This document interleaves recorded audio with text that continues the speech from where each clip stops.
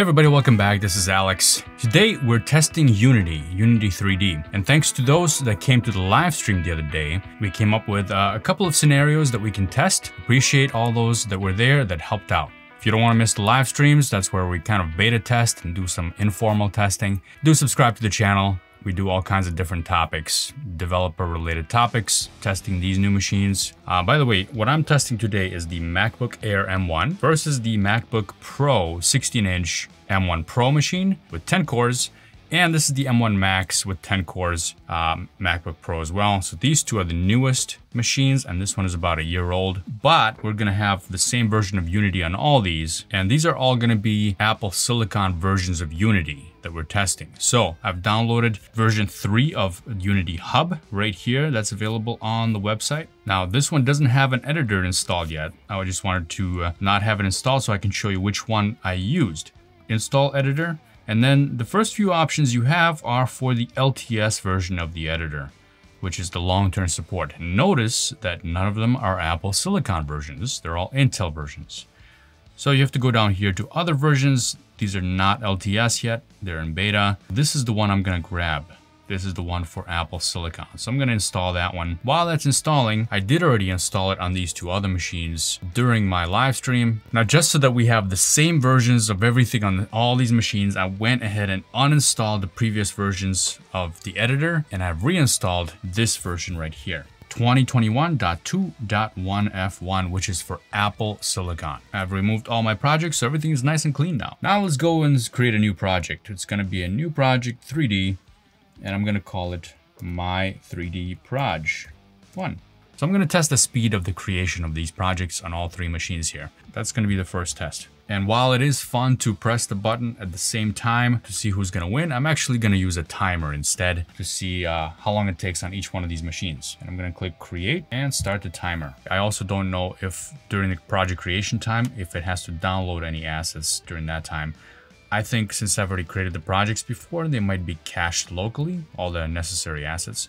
But if you know otherwise, let me know in the comments. This one's taking a while. And okay, 31 seconds. Wow, okay, so that took a while. Let's see if the MacBook Pro with the M1 Pro chip does any better. Let's go. Oh, 20 seconds. So that's pretty good, considerably better. Now the M1 Max. Okay, this one was 17 seconds. So because there is a memory difference between these two machines, that might play a part here in the creation of the project and the speed of that. For the exact specs, see in the description below. We are going to use the 3D kit, but we also want to get a baseline to see how long Hello World takes to start. So I'm gonna press the play button here.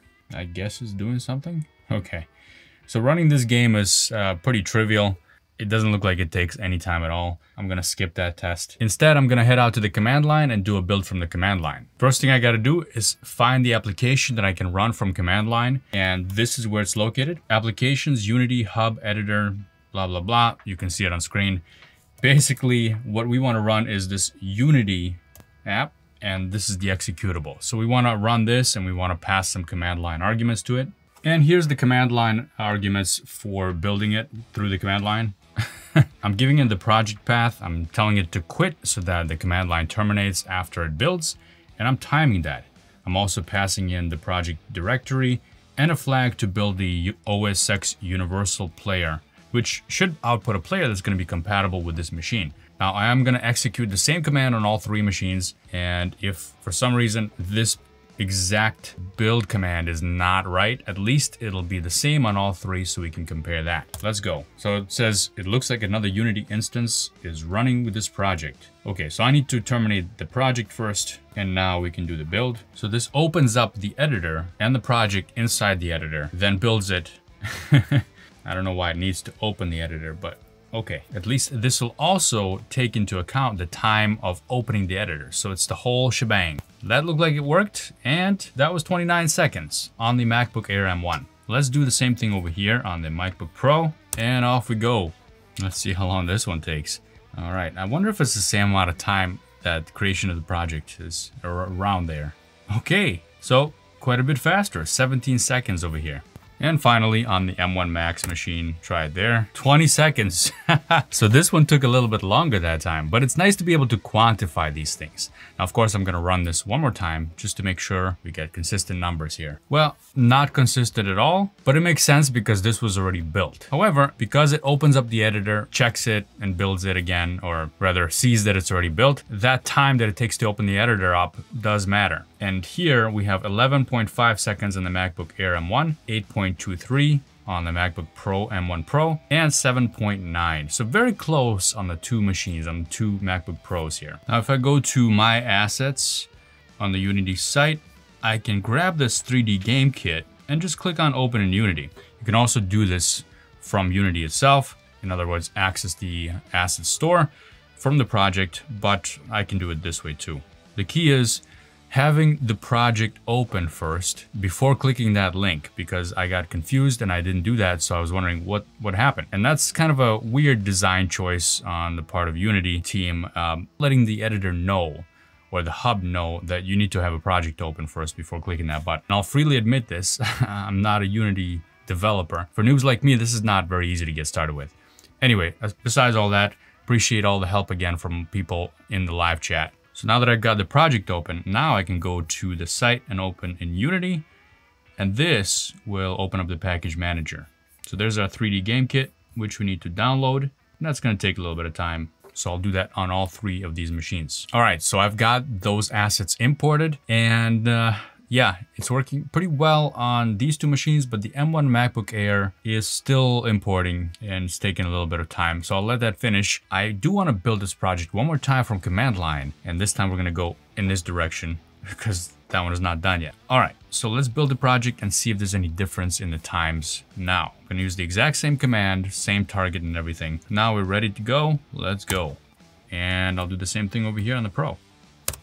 So this one is taking a little bit longer because there's a lot more assets to build. And if you've ever used the 3D game kit, maybe you know how long things take to import all those assets, to download them, and then to build them. Wow, didn't think it would take this long. I guess this turned out to be a pretty good benchmark test. All right, the MacBook Air is done. So I'm gonna do the same thing over there. I'm gonna kick off a build from command line. And this looks like it might take a while. So I'll be back with the results. Folks, we have an update. These two machines have finished and they're pretty close. I didn't know that this was gonna take so long, but nonetheless, it's a pretty good test. So that machine right there, the MacBook Pro M1 Max, took 5 minutes and 23 seconds to build that project. I'm really curious, by the way, if you do try this at home on your own machines, it would be nice to post it in the comments, let everybody else know how long this took, because I don't think this kind of benchmark exists yet. This might be a good start of it. All right, now on to the M1 Pro. 5 minutes and 28 seconds. But right now, there's not that much difference between these two, and that's probably because they're both 10 core. M1 though, it's still building, so that's gonna take a little bit of time. We'll see how much longer that's gonna take. Now, while that's finishing up, I'm gonna kick off the project over here on these two machines, and we're gonna take a look at things like playability and how much frames per second we get on these machines. All right, so here is the project, and I'm gonna open up 3D Game Kit. Let's go to Scenes, and we'll go to this one, Start. There it is. Got my handy stopwatch. I'm gonna click on play and let's see how long that takes to start. And that was about 3 seconds. All right, we got music. Let me turn that down. There we go. Now, just on this home screen, I'm getting 300 frames per second. 400 is jumping between 200 and 400 frames per second, which is kind of insane. And it kind of looks like things are running in fast motion. That's how smooth it is going. All right, let's take a look at this one here. And start, there it is. Let's go. So very quick on the start of both of those machines. Now this one, the frames per second is going between 200 and 300. I haven't seen it hit 400 yet here. So that's pretty interesting. This one is in the high 300s, sometimes hitting 400. Pretty cool. Okay, I'm gonna make the window large here. Actually, I'm gonna set this to play maximized. Same thing here. And let's kick this off. I'm gonna click on start on both of these. Now the M1 Pro actually started up first. That one is still loading. Not sure if anything is wrong with that. The M1 Pro is ready to go. I can actually play the game now. It's very smooth, super smooth. There is a little bit of choppiness initially, but for the most part, it's pretty smooth. Yeah, once everything loads into memory, gameplay is quite smooth. Let's take a look at the stats now. And we're about 150 FPS here. Gonna make that window bigger. The FPS isn't really dropping that much when I play the game. I'm hitting 100, 105, 130, 140 FPS, and this is me playing the game. Now this one, it froze. Not quite sure what happened here. I got the beach ball of death over here, folks. Not a good sign. All right, while all this is happening, the M1 Air is still building that project. All right, folks, the MacBook Air M1 finished 15 minutes, 24 seconds. That's a long time. These two about 5 minutes, 23, 28, and this one 15 minutes. Wow. So there's a big difference for you. I've also started hearing the fans on these two machines. This one is spinning at 3,500 RPM and this one is at 2,300 RPM. And they're both pretty warm now. So at the top there, it's 43 degrees for the M1 Max. Here is 41 degrees for the M1 Pro. And this one just finished compiling and it's at 43 degrees. And of course, you can see the internal temperature of the processors, 76, 79, and 85. For those of you that aren't familiar, I'm using TG Pro to be able to determine the temperature and the RPM of the fans. Link down below in the description if you want to try a copy. Now I need to start the game up over here. Now I did have to force quit Unity over here. Could be because it's a beta product. There might be some things. It's working fine now on the M1 Max as well, but I did have to restart it. And now I'm gonna time the start of this app on the M1 Air. There's our scene and let's go. Okay, so that was pretty quick, 4 seconds, not that much slower than the other ones. Now, while it's still small, I didn't maximize it yet, I'm getting 140, 130 frames per second here.